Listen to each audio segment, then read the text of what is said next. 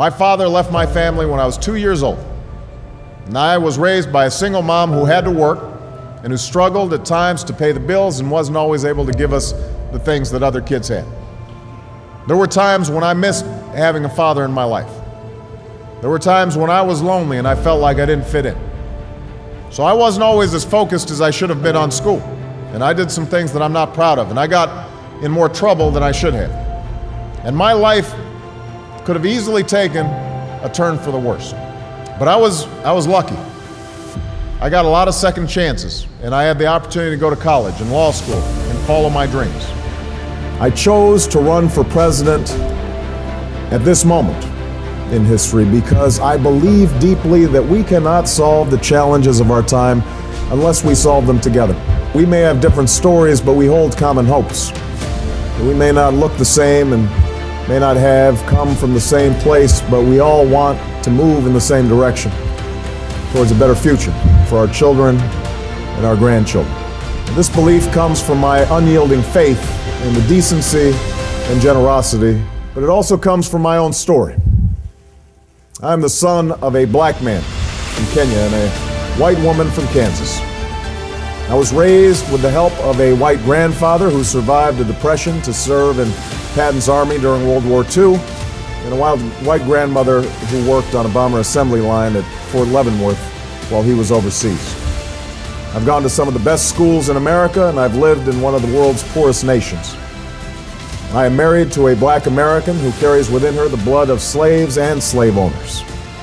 I have brothers, sisters, nieces, nephews, uncles, and cousins of every race and every hue scattered across 3 continents, and for as long as I live, I will never forget that in no other country on earth is my story even possible. Each time we gather to inaugurate a president, we bear witness to the enduring strength of our Constitution. We recall that what binds this nation together is not the colors of our skin, or the tenets of our faith, or the origins of our names. What makes us exceptional is our allegiance to an idea articulated in a declaration made more than 2 centuries ago. We hold these truths to be self-evident: that all men are created equal, that they are endowed by their Creator with certain unalienable rights, that among these are life, liberty, and the pursuit of happiness. This is not to say that race has not been an issue in this campaign. At various stages in the campaign, some commentators have deemed me either too black or not black enough. We saw racial tensions bubble to the surface. Against all predictions to the contrary, today we continue a never-ending journey to bridge the meaning of those words with the realities of our time. For history tells us that while these truths may be self-evident, they have never been self-executing. That while freedom is a gift from God, it must be secured by His people here on earth.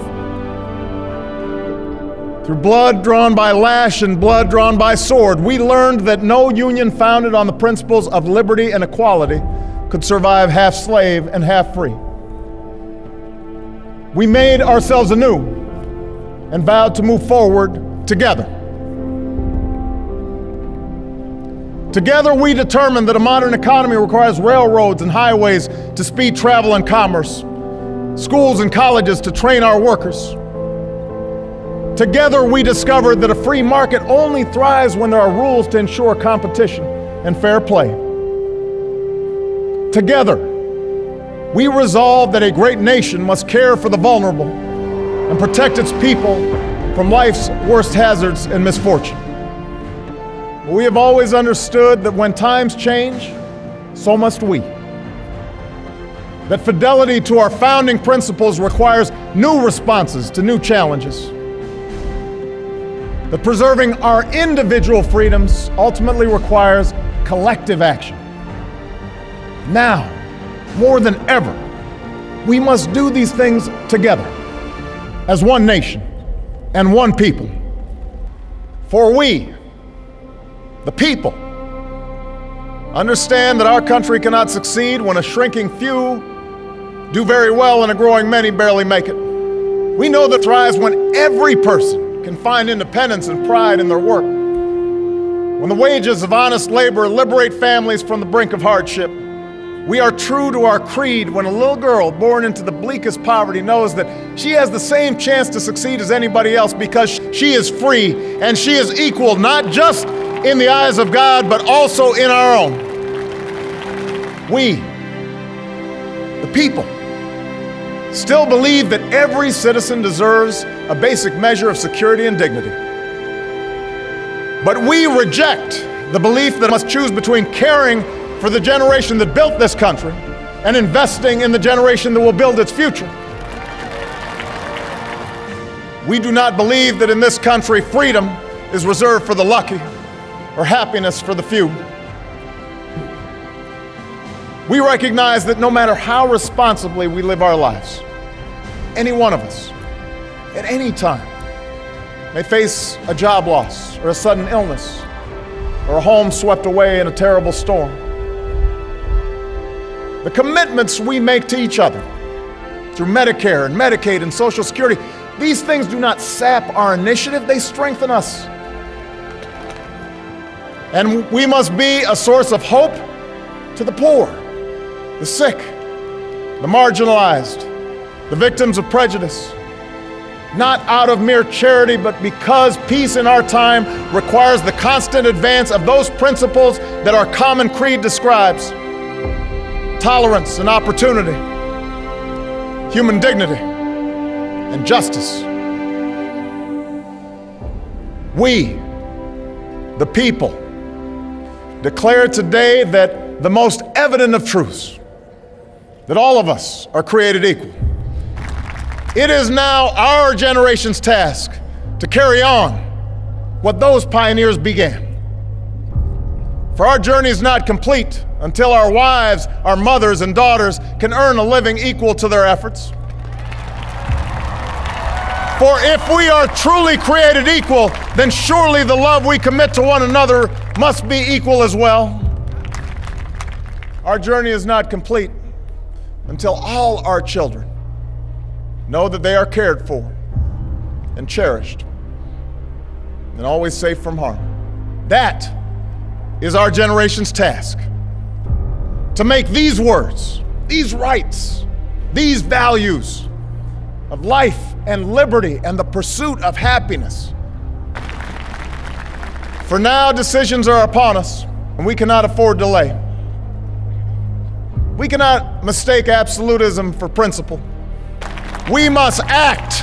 My oath is not so different from the pledge we all make to the flag that waves above and that fills our hearts with pride. They are the words of citizens, and they represent our greatest hope. You and I, as citizens, have the power to set this country's course. You and I, as citizens, have the obligation to shape the debates of our time, not only with the votes we cast, but with the voices we lift in defense of our most ancient values and enduring ideals. Let us, each of us, now embrace with solemn duty and awesome joy what is our lasting birthright. What gives me the most hope is the next generation. The young people whose attitudes and beliefs and openness to change have already made history. With common effort and common purpose, with passion and dedication, let us answer the call of history and carry into an uncertain future that precious light of freedom. To hear a king proclaim that our individual freedom is inextricably bound to the freedom of every soul on earth.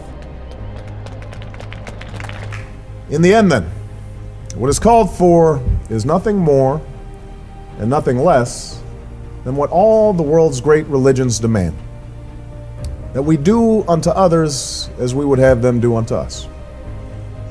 Let us be our brother's keeper, Scripture tells us. Let us be our sister's keeper. Let us find that common stake we all have in one another, and let our politics reflect that spirit as well. Thank you, God bless you, and may He forever bless our citizens,